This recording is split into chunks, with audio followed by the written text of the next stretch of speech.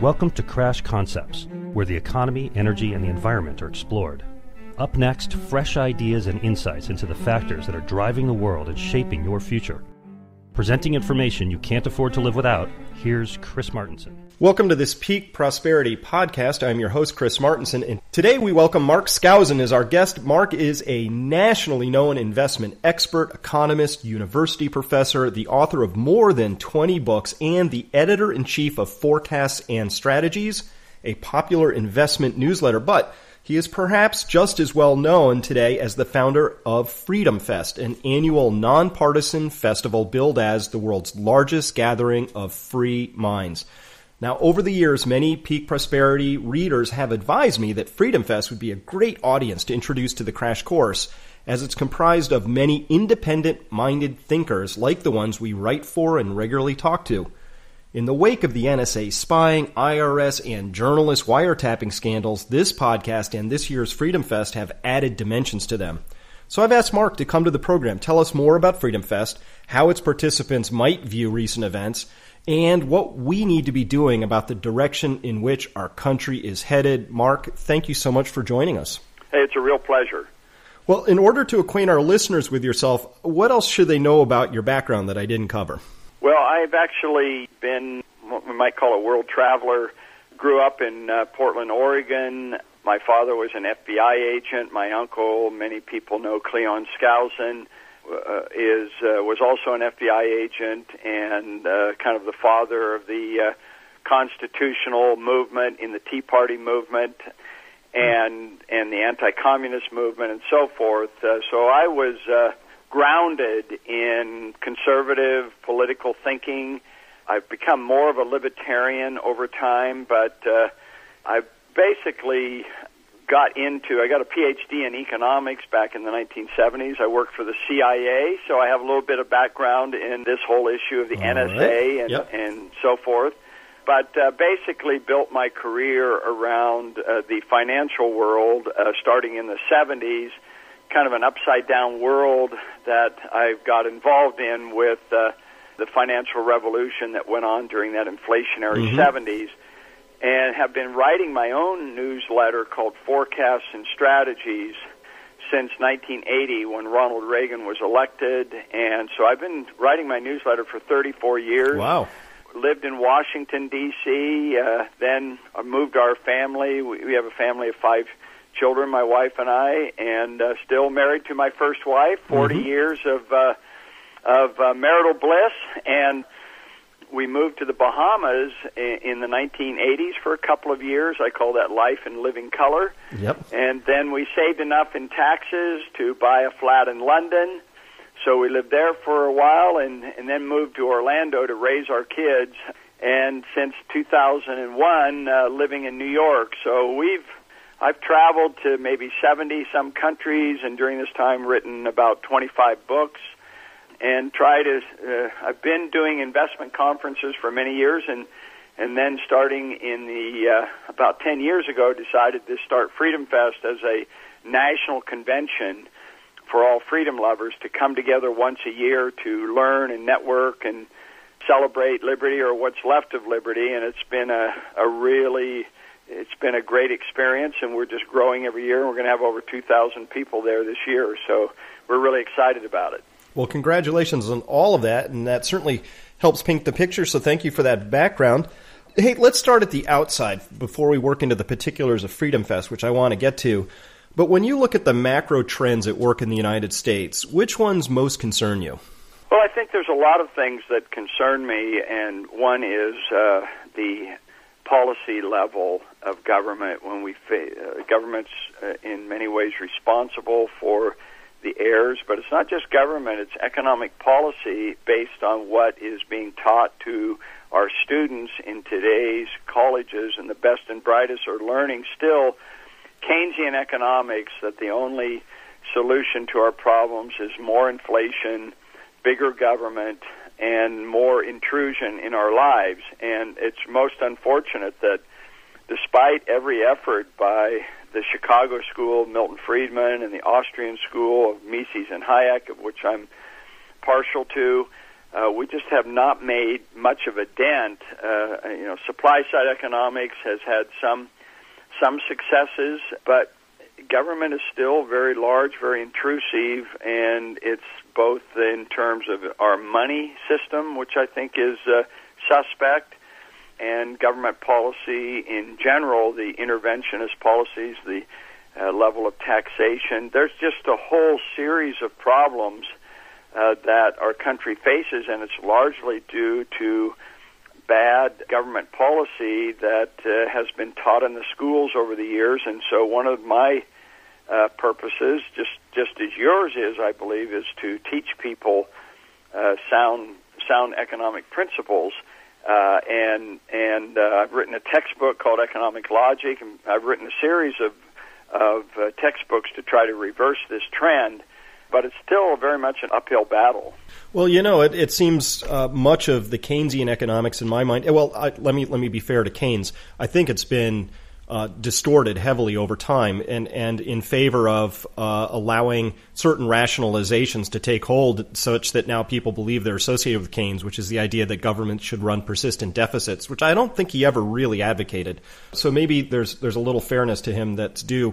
But when I look at you've characterized two big areas. One is the size of the government itself, and I've seen a lot lately with doctors giving up on the medical profession because it's just too complicated, because more and more rules get layered on top of them. Teachers giving up for the same sets of reasons. It's natural for any organization, bureaucracy, even company to want to try and grow. Growing's easy, but your argument would be that it's grown too large. In fact, that we're now additional growth is harming us rather than helping us. Yeah, and I'm not a total pessimist in the sense that I think we're headed for an absolute disaster. I do think we are headed for disaster, but it is reversible. I don't think we've reached the point of no return like a lot of analysts think, but it does require, we're headed for a cliff. We're driving a car. We're in charge of the car, and we can make a U-turn. But we're coming closer and closer to the cliff, and we're going fairly fast, so we have to put on the brakes and enough time to turn around, otherwise we go off the cliff. So I like to use the example of Canada, our neighbor to the north, as a classic example in the mid-1990s that faced a similar problem of government, excessive government. I think government spending as a percentage of GDP was over 50%. The Canadian dollar was falling. They were running these huge deficits. Government was too interventionist. And the Liberal Party of Canada, of all groups, the ones responsible for creating this crisis, said enough is enough and we're going to reverse ourselves. So in the mid-90s, they fired federal workers. They balanced the budget in 2 or 3 years.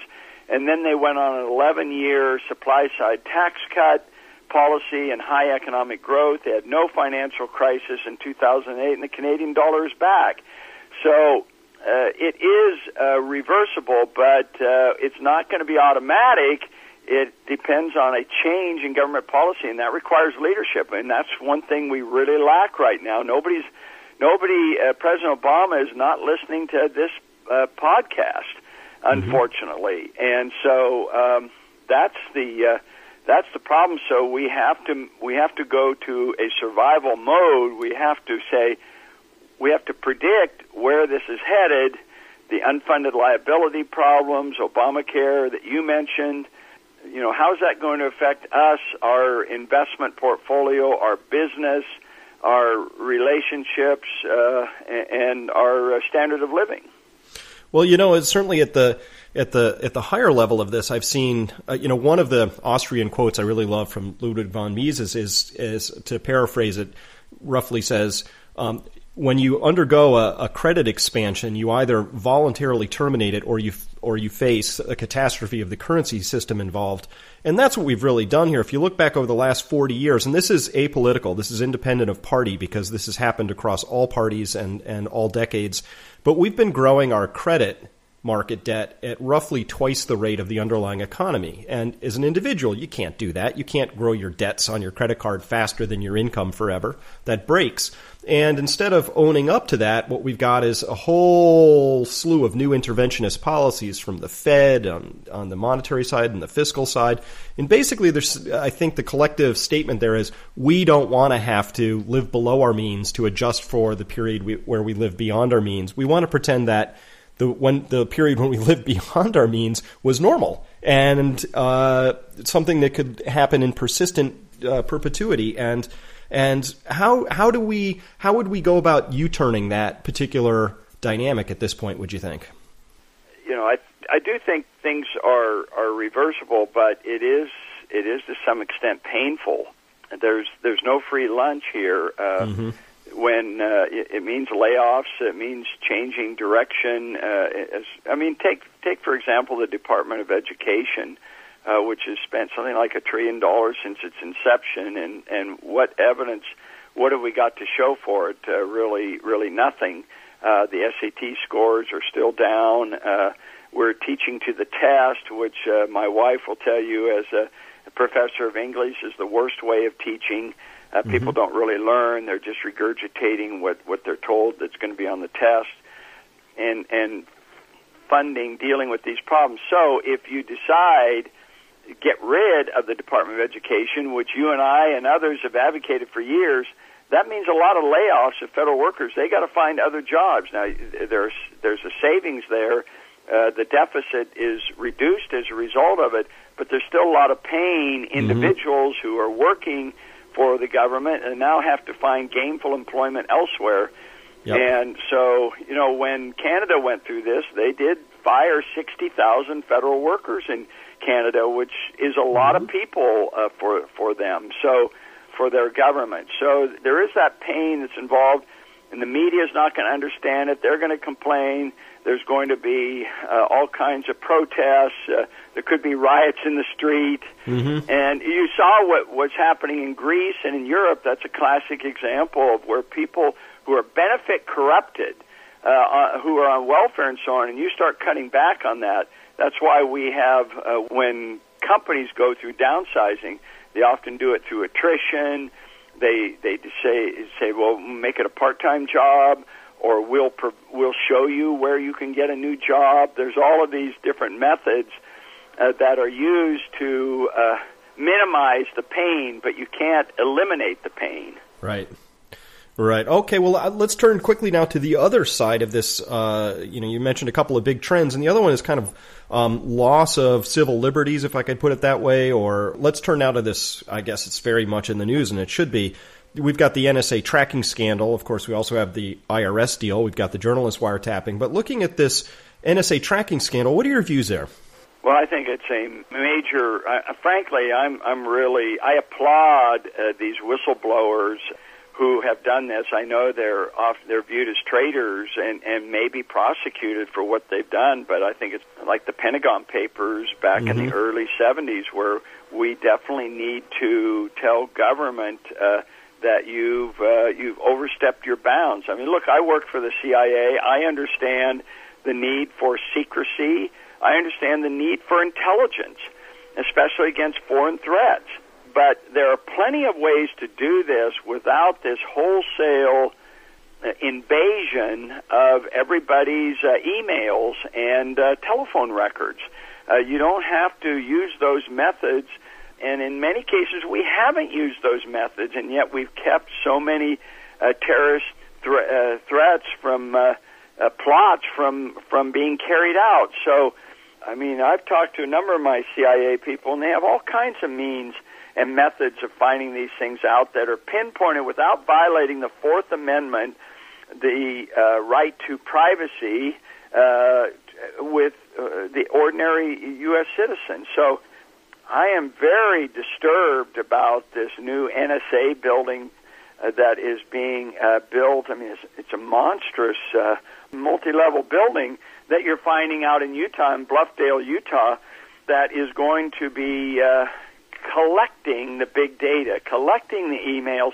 Okay, they may not be reading it, but they're going to be collecting this data so that they could read it when they wanted to, when people like Chris Martenson become an enemy of the state. Mm-hmm. Well, freedom and privacy have always gone hand in hand, and I've heard the argument lately where Obama had said that if you want 100% security, you've got to make some trade-offs. So, we have to be willing to concede certain things, and society has to decide where it wants to draw the lines. And the thing I objected to in that statement immediately was the idea that society didn't decide anything. This was done in secret. In many cases, I believe even the congressional and Senate people charged with oversight had no clue what was going on. So this is all happening with secret courts, with secret rulings, and in fact, they tell us it's legal, but we can't actually see the ruling because that's secret. And this really harkens not to the principles upon which this country was founded, but other more totalitarian regimes, I think, would have a better alignment with such an idea. In your views, do we really, or is the world changed to the point where it's worth it to give up our most fundamental right to privacy? And I guess it's a privilege because rights can't be taken away. Privileges are temporary. For security, is the world that dangerous that we could no longer suffer an insult from a danger that we would have to give up something that's worked so well for us for hundreds of years? Chris, I don't think it's so much that the world is more dangerous. It's just that the technology has advanced so rapidly that we're now facing a situation where with these unmanned drones that can be the size of a mosquito that are taking pictures and that sort of thing. We have the GPS that they're mandating. They're considering a rule to mandate that it be in every car, in every cell phone, so we know where you are at all times. The capability of the NSA to collect all of this data. This is all new technology, and it's kind of like new military weapons. You always want to try them out. So we even start wars to see how good we can use these weapons, and I kind of think that's what's happening here. And the technology to maintain privacy is also growing. There are ways to maintain privacy in your email and that sort of thing, but it just seems like the invasion of privacy is growing faster in technology than the privacy protectors. So I think that's really what's going on more than, and they're just using this as a ruse, as an excuse to use this new technology. Well, technology has a bad habit of advancing faster than the culture that generates it. And so it's just going to take time for our rules, our regulations, our understandings, our habits to catch up with the technology.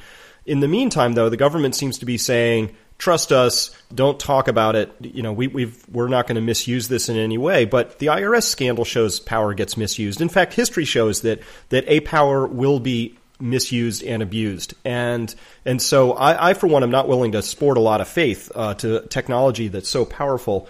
I think Stephen Colbert sort of nailed it for me last night. He said, if you're doing nothing wrong, you have nothing to hide from the giant surveillance apparatus the government's been hiding.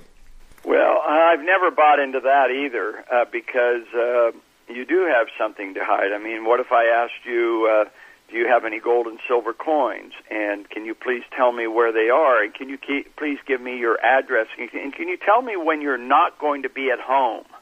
Mm-hmm. So you have nothing to hide?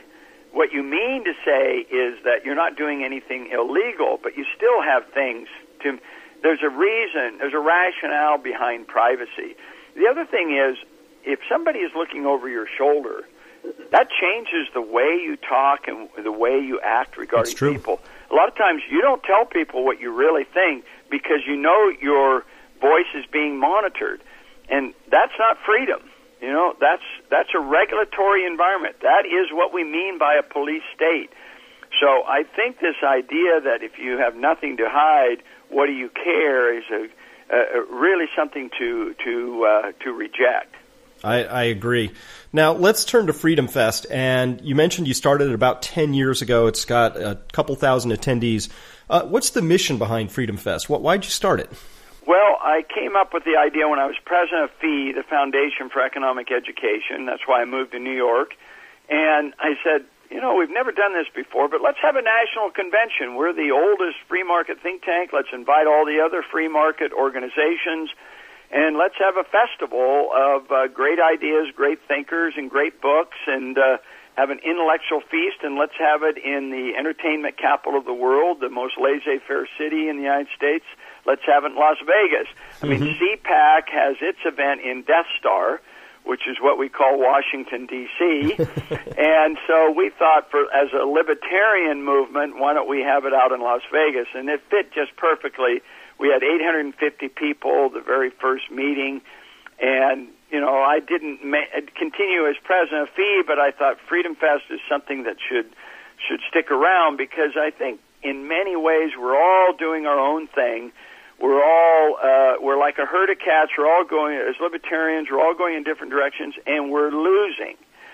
So it seems to me, I felt an urgency to come up with this idea of a national convention or a world conference, if you will, of freedom lovers, where we all come together, and there's value to physically being together, to see each other in the eye, to talk, not just over the phone, not just through email, not just through texting, not through podcasts and all the other things that we do in different directions, but that we come together. We live busy lives, so we do it just once a year, only once a year in July in Las Vegas. It's a very hot time, so we have a captive audience. Nobody leaves during the day. But it's been growing, and it's taken a long time, but I think now we have a critical mass, if you will, because once you get a critical mass, then your growth can be like an atomic bomb. It can really explode. And I think we've reached that point because we have all the major free market think tanks coming. We have Cato and Heritage and Reason and FEE and Goldwater Institute and FreedomWorks, Americans for Prosperity. They're all coming. They all have booths. They all have exhibits.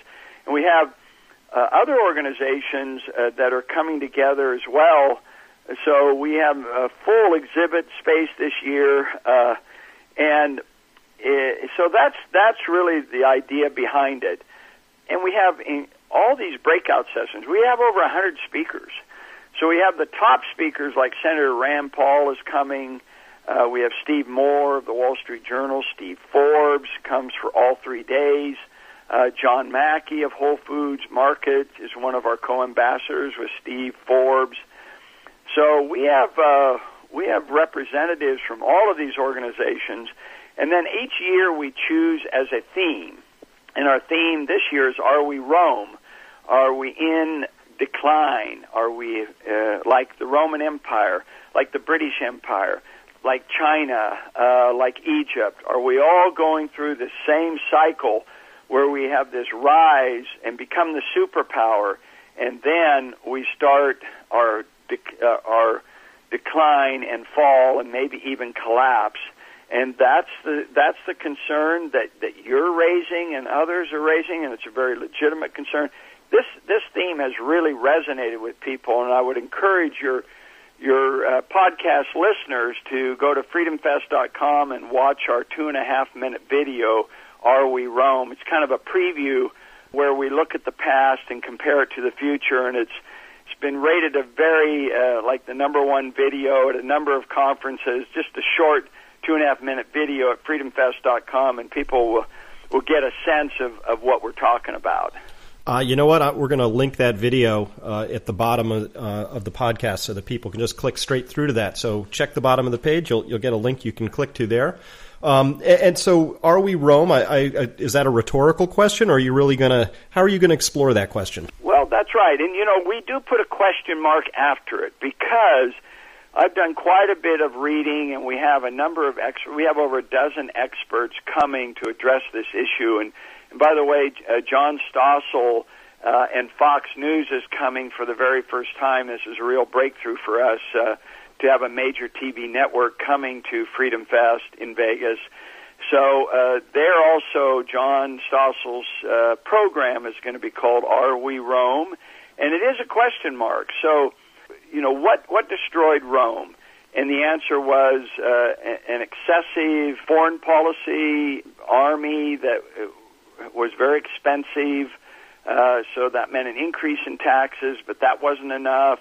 So they debased the currency. They didn't have paper money back then, but they clipped the coins. Mm-hmm. They made the silver denarius worth less and less. They had almost a hyperinflation during that time. Then they imposed state socialism under Diocletian and other leaders. So what Augustus, the emperor, had established, which was the biggest superpower of its era, went into decline and crashed because of excessive taxation, excessive welfare state, the free bread that they were offering all their citizens. They depended on a slave economy.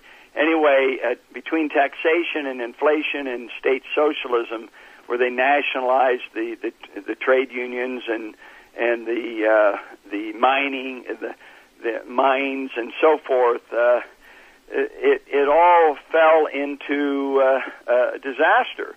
Now, on the other hand, so we face all of those things. We have an excessive welfare state. We have monetary inflation, debasement of the currency. We have excessive taxation. Taxation is not fair. It's unfair to everybody. And finally, the reason I say it's a question mark is because we're not a slave economy, which were the Romans. We're not an agrarian economy. We're an advanced, technologically advanced, industrial, information-oriented economy. We're so far advanced compared to these other countries, so compared to the Rome. So that's why it's a question mark, because, and I think our economics, we do have the principles of sound economics among a minority of economists, but maybe people will recognize their problems and turn things around, and we could move to a higher era of superpower growth. So I think it's not inevitable that we are in decline, although I think the evidence is that culturally and economically and politically we are in decline. I would argue we are in decline, but I would also argue that we have it in our power to reverse course before we have a collapse. Well, the thing that I resonate with a lot of that, and the reason that I focus on the economy first, I also look at resources, energy, how we're treating the larger planet in terms of non-renewable natural resources being taken out, waste streams going back in. There are a variety of things we can focus on. I focus on the economy, and the reason is that a lot of people have embedded in them this idea that progress is a one-way trip, that we will have better technology in the future. And that's true if and only if we have an intact functioning economy there to support it. It's worth noting that in the Roman experience, they had heated floors, spas, aqueducts, roads, arts, literature. They were advancing science. They were cement technology we've not yet duplicated. It's extraordinary what they did. And that all went away for a long time. And that went away because their economy collapsed and their society collapsed. And so that's why, if you have a functioning economy, a lot is possible. Wander over to Greece today and ask the question, how are they doing? And you'll just over there and you'll discover they're not doing all that well because their economy's gone away. It's not that they lack people who are clever or motivated or resources. Their economy has fundamentally gone away.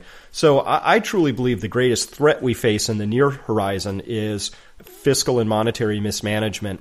It's been cooking along for a while, but oh my gosh, if the Federal Reserve gets this wrong, we could actually see great harm, grievous harm, both to our sense of selves, our cultural cohesion, and most importantly, our ability to really advance the dreams that we want to live into. If we really want an economy that can function on alternative energies, for instance, someday we have to wean ourselves off fossil fuels eventually, then how are we going to do that without a fully functioning economy? So my view is that it's the economic policies that, and by that I mean fiscal and monetary, that are some of the most grievous threats.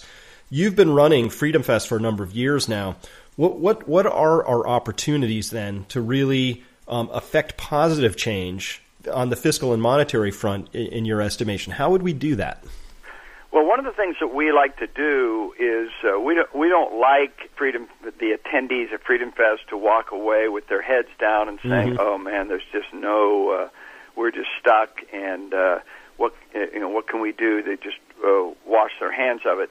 And actually, we go go to special lengths to offer an optimistic vision. So we have economists coming in talking about sound economics, but also we have experts who come in, especially led by Richard Rahn at the Cato Institute, who brings in experts of countries around the world that have reversed themselves and are on the word to success, like Estonia, that has a flat tax and has a balanced budget and went through austerity and has real austerity where they cut taxes and cut the size of government.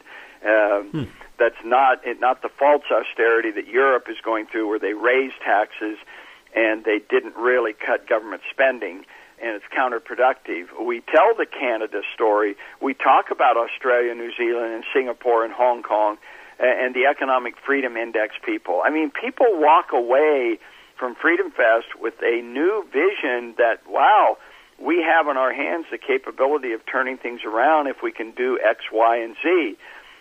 So we have a full 3-day investment conference that talks about how people are successful in this environment. So really, that's one of the other purposes of Freedom Fest, is to give people hope for the first time. And we get a lot of letters from people saying, I'm really glad I went to Freedom Fest because I couldn't believe there were so many like-minded people, and it just re-energized people for the first time in their lives to say, wow, there are several thousand people here, and they meet new friends and maintain friendships for years. We even had a couple who met at Freedom Fest get married last year at Freedom Fest. So it's really quite fun. And we do have, the other thing we do is, and it's really important, is to have civil debates.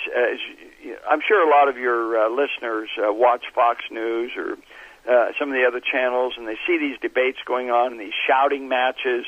We have debates, but they're all civil, they're all formal debates, so each person makes their point, and we try to avoid the demonizing that goes on, the left-right dichotomy. We talk about what is good policy and what is bad policy. We don't care if it comes from the right or the left or whatever. It's just, as Ronald Reagan once said, there's no left or right, there's only up or down. Mm-hmm. And I really like that approach to treat everyone truly as an individual and respect the alternative point of view. And so it's almost a love fest, if you will, that we have every July. All right. In Las Vegas, that's a good place to have something like that. Well, it's great because during the day we have an intellectual feast. By the evening, people want to go out to a fine restaurant to see a great show or to do some gambling or whatever they want to do.